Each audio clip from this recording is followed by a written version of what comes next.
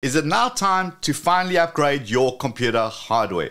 I mean, we know that Windows 10 is coming to an end of life this year, and that means no more updates, no more security updates, and no more support. But our Windows 10 is working perfectly fine, so why should we upgrade? Are we really missing out on anything special if we don't upgrade?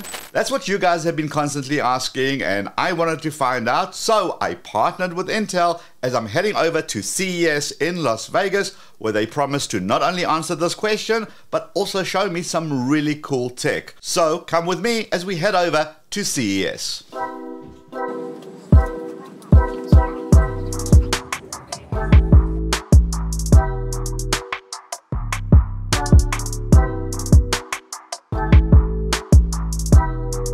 Well, I'm here now. So, what are we missing out if we don't upgrade our hardware?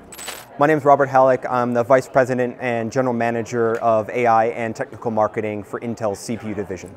Most customers own their laptops for about 5 years, and myself included. Actually, I bought my laptop in 2020, and I look at the performance of that system versus what we offer now in 25. It is literally 5 to 10 times faster. In conventional applications, it's faster in graphics, it's faster in productivity, it's faster in web browsing, it's faster at literally everything that you're doing is significantly faster. And battery life is another key piece. I get about 4 hours of battery life on my 2020 system when I really use it, but on my new Lunar Lake system, which I got through work, I get 10, 12 hours of battery life. And so it's just way more convenient to travel with it. It's faster, it's more responsive.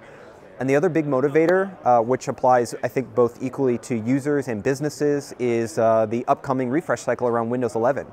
Many people are still on Windows 10. That is reaching its end of life, and so there's going to be a forced upgrade to Windows 11 for security reasons. And you want to make sure that you have the hardware and the performance to run that upgrade. There is going to be a wholesale transition to pretty much any type of software that is deployed in your corporate environment is probably going to have one or more AI-based features, and AI accelerators were simply not present in the hardware you probably have today. And so you could be in this situation where choose to stay with the system you have.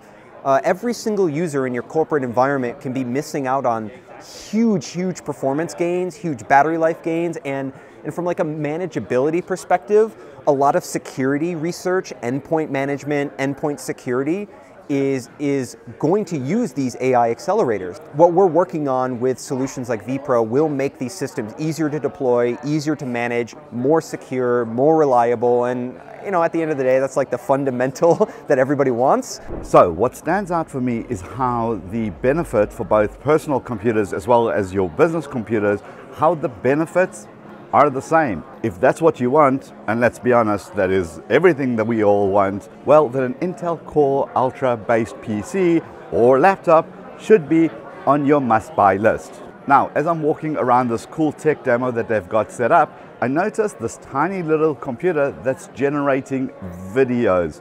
Does that mean I'm out of a job soon? Hi, my name is Craig Raymond. I'm a client technologist here at Intel. I'm here to show you some amazing new capabilities that we have in our brand new AI PCs. And here with the second generation of Intel Core Ultra Series 2, and I'm going to show you how we're going to run some amazing AI models, all local on your PC, without even going up to the cloud and the internet. And we're seeing this more and more about the amazing things that you can do by having NPU or AI dedicated hardware directly on your machine. And here we're actually running an open source model, which is LTX Video.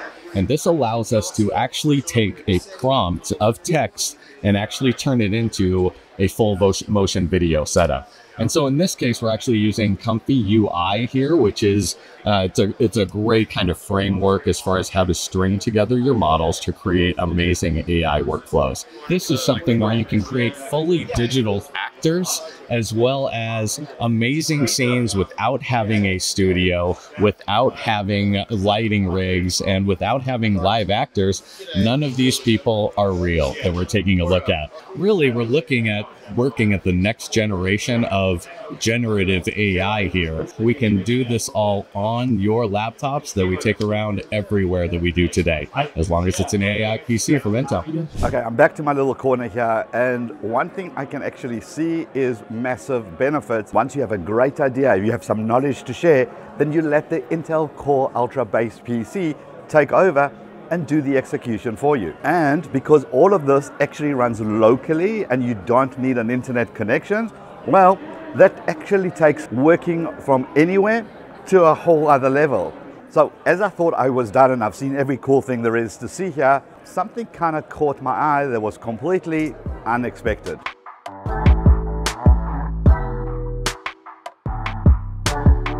My name is Mary Abraham. I'm part of Intel Automotive.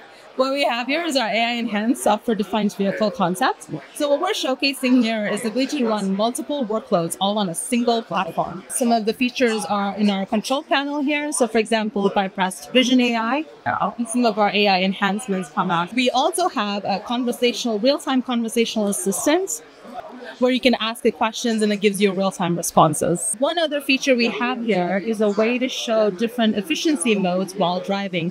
So if you look at the dashboard display here, when it's in highway driving, you can see it's an all-wheel drive. And then you'll see when it goes down to around 60, it will switch back to normal. Now coming to the rear seat, what we're trying to do is bring the living room experience into the back seat of the car. So for example, we have 2 separate displays per passenger.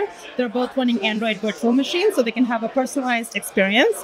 And we also have a ceiling display, which is doing Ubuntu VM, so they can have a shared experience of playing a game together or watching a movie together. Obviously, this is a concept, but it's very easy to see how in the not so distant future, we're going to be able to have our cars who are going to be essential mobile powerhouse PCs doing all this really cool stuff for us. And it's great to see just how much Intel is invested in making that happen. Whether it's for work or whether it's for play, one thing that I'm super excited, having spent so much time with the Intel team at CES, is the AI Inside for a new era. So much cool stuff is coming up. Check out the link in the description below for more information. What is an NPU? What is a GPU? What is a CPU? And how does it work together? Check out this video right over here. Give the video a quick thumbs up to like it. And I'm going to go find someone to ask about that gaming rig. For testing purposes only, of course. Intel?